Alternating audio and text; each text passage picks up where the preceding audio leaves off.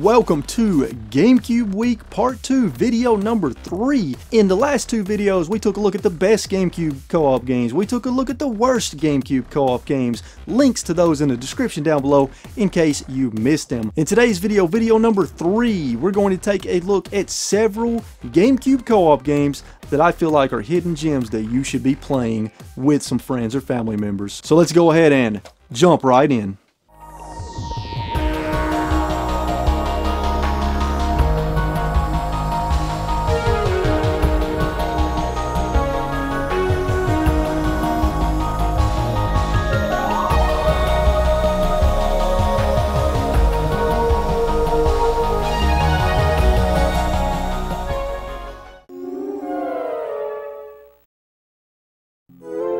Now before we get into the video, I just have a few quick disclaimers for you. First disclaimer is the only co-op games that I'm going to be talking about in these videos are co-op games where you can play through the entire campaign fully cooperative. We're not going to be talking about games where it has a separate co-op mode that's not a campaign like games like Defender. We're also not going to be talking about games where you can only play co-op during battle like Tales of Symphonia and The Lord of the Rings: The Third Age. Now I'm pretty sure that I'm going to be covering every major North American GameCube co-op game that meets that criteria, but as you watch through these videos, when you finish all 4 of them, be sure and let me know in the comments down below if I missed any. Now another disclaimer is, unfortunately, me and my editor, we only had limited amount of time that we could spend playing these games and recording the footage, so you're only going to be seeing the first 30 minutes or so of each game. In addition to that, you're not going to be seeing any 3 or 4 player footage for any games that can go all co-op for 3 to 4 players. We were only able to do 2-player co-op. And with those disclaimers out of the way, let's get into the first game on today's video. The first hidden gem that I want to talk about is Batman Rise of Sinzu. Batman Rise of Sinzu was published and developed by Ubisoft, and the GameCube version released on November 11th, 2003. It is a beat-em-up game where you take on the role of Batman, Batgirl, Robin, or Nightwing, and each character has their own moves, combos, and upgrades. After each level, you will have experience points that you can use to unlock even more special moves and combos to add further variety to the combat. In standard beat-em-up fashion, you will be punching, kicking, throwing, dodging, and blocking a multitude of enemies in the Batman universe as you save civilians and go after the villains. When you first start playing, it feels a little basic at first, but the further you get into the game, the more it will start to grow on you and become more enjoyable, especially if you're a Batman fan. The GameCube version features 2-player co-op where each of you get to choose which character you want to play as, and of course playing this game co-op is far more enjoyable as you can assist each other and work together as a team. If you are a fan of Batman and or a fan of beat-em-up games and you are looking for a very fun hidden gem co-op game on the GameCube, then I highly recommend Batman Rise of Sinzu. The next 2 hidden gems on today's list are Conflict Desert Storm and Conflict Desert Storm 2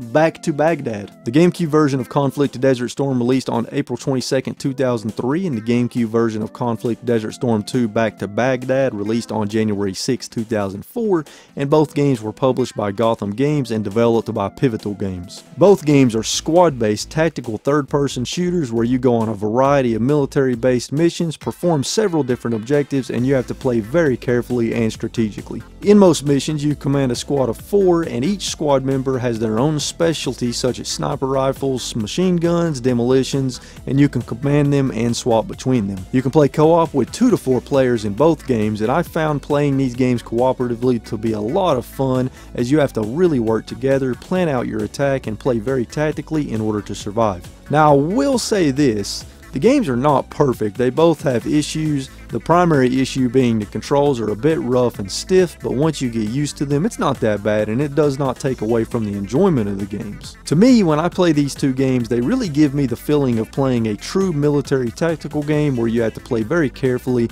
and that is what I look for in these types of games. I want them to make me feel like I've accomplished something by playing smart rather than just running and gunning, and I feel like both games accomplish this feeling. And of course, playing them cooperatively is incredibly enjoyable because of the fact that you and your teammates have to rely on each other so much in order to survive and complete the missions. So if you are a fan of third-person shooters or squad-based tactical shooters and you're looking for a couple of fun hidden gems to play co-op with friends or family members, then I highly recommend checking out both Conflict Desert Storm games on the GameCube. Next hidden gem is one you may not expect, and that is Over the Hedge. Over the Hedge was released on the GameCube on May 9th, 2006, and it was published by Activision and developed by Edge of Reality. Over the Hedge is a 3D platformer of sorts that is based on the popular DreamWorks movie. Over the Hedge features linear 3D stages with platforming gameplay and mini-games as well, and in most stages you're searching through homes looking for different luxury items as you control various characters from the movie.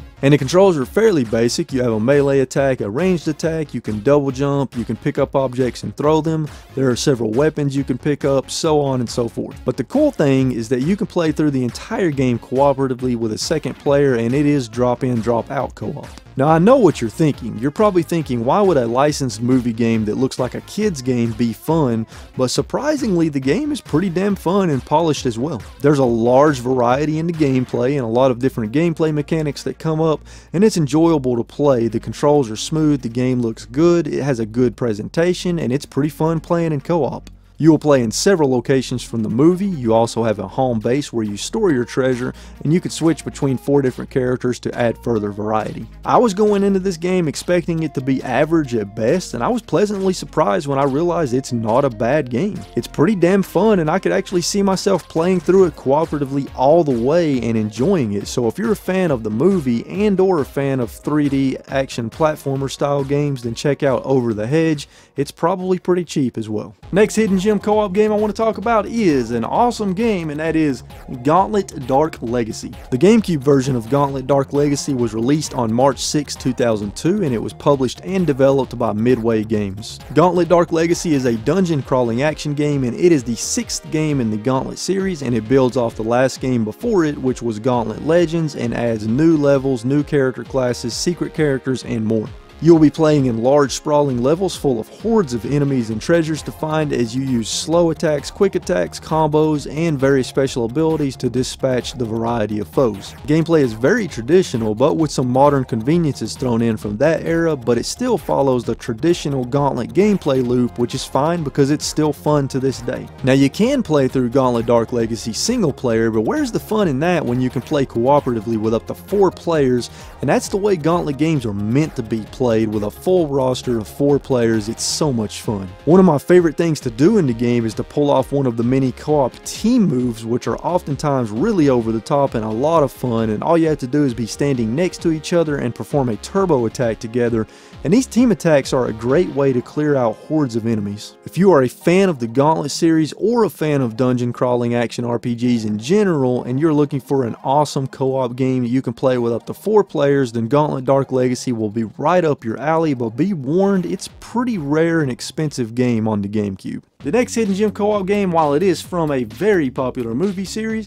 this is a co-op game I don't ever hear anybody talk about, and that is Harry Potter and the Goblet of Fire. Harry Potter and the Goblet of Fire was released on the GameCube on November 8, 2005, and it was both published and developed by EA. Harry Potter and the Goblet of Fire is of course based on the movie based on the book, and it is a 3D action adventure where you play through a variety of linear levels across the story, unlike previous games that were more of a free roaming action adventure. You will be playing as Harry Potter, Ron Weasley, and Hermione, and the game can be played cooperatively with up to 3 players, and it's a pretty fun co-op game where you actually do have to work together. You will be performing a variety of objectives throughout the levels and using several different magical spells to fight enemies and solve puzzles, and oftentimes you have to combine your spell together with another player's to create a more powerful version of that spell to use during the levels. Graphics are good, the presentation is good, and it is a fairly fun game and relatively challenging as well, although sometimes it's challenging in a cheap way. The controls do take a little bit to get used to, but once you get used to them, they're not too bad, and the magical gameplay mechanics are pretty creative and original at times. Harry Potter and the Goblet of Fire is certainly not a perfect game. It does have its fair share of issues,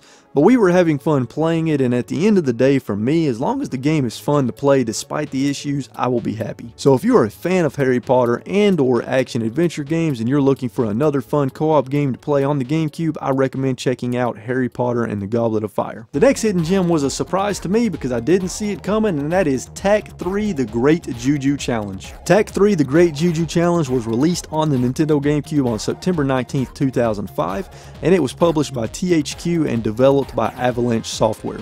Tak 3 The Great Juju Challenge is a 3D action platformer where you play as Tak and Loke as you navigate through different challenges. In Tak 3, you will navigate a variety of levels, some of which are obstacle courses with a time limit requiring you to reach the exit as quickly as possible while collecting items and defeating enemies, and platforming of course as well.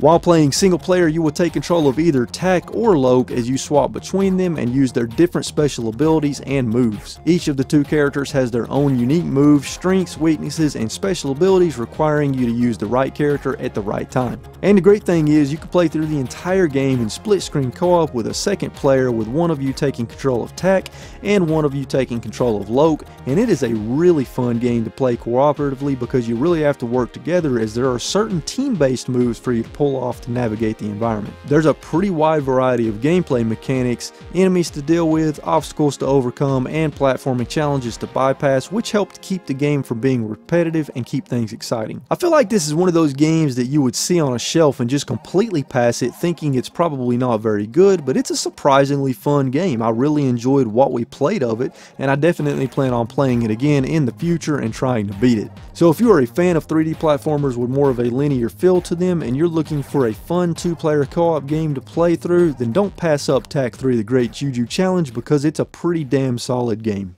And the final hidden gem co-op game that I want to talk to you all about is The Incredibles Rise of the Underminer. The Incredibles Rise of the Underminer was released on the Nintendo GameCube on November 1st, 2005, and it was published by THQ and developed by Heavy Iron Studios. It is an action-adventure game that takes place immediately after the first movie, and it featured a brand new story. It's sort of an alternate sequel in a way, because it's now considered non-canon because of the 2018 sequel movie. While playing the game single player, you alternate between controlling Mr. Incredible and Frozone as you fight the legion of robots from the Underminer. If you play the game co-op, one player controls Mr. Incredible and the other player controls Frozone. Mr. Incredible and Frozone each have their own strengths and weaknesses, moves, and special abilities. For example, Mr. Incredible can pick up and throw objects as well as do a ground pound, and Frozone can shoot a freeze ray to freeze enemies and objects, and he can use an ice glide move. Each character can be upgraded between missions depending on the experience points that you receive, allowing you to upgrade your health and super move and your special abilities. The Incredibles Rise of the Underminer is certainly not a complex game. The controls are pretty simple, the game is very straightforward, but oddly enough we found ourselves having a lot of fun playing co-op. The game wasn't incredibly challenging, but we were still having fun and we wanted to keep playing, but unfortunately we had to stop and play other games. There are some decent production values here as well, and the game is smooth, the controls are good, and the special moves are pretty fun and interesting. It may not be the best co-op game in the world, but I certainly consider it a hidden gem because I found it to be pretty fun and I never hear anybody talk about it. So if you are a fan of The Incredibles or a fan of action platformers like this and you are looking for an enjoyable co-op game to play with another player, then consider checking out The Incredibles Rise of the Underminer. Alright everybody, those are the games that I personally feel like are GameCube co-op hidden gems that you should be checking out and playing with some friends and family members. If you enjoyed this video, hit that like button. Let me know in the comments down below what you think about some of the games I've talked about in today's video. If you've played them co-op, let me know that in the comments down below. Also, let me know in the comments down below if there are any other GameCube co-op hidden gems that I should have talked about in today's video. As always, if you're new here, consider subscribing so that you can join the Retro Wolf family. And folks, stay safe out there, keep playing games and having a good time, and I'll catch you all in the next video. Later.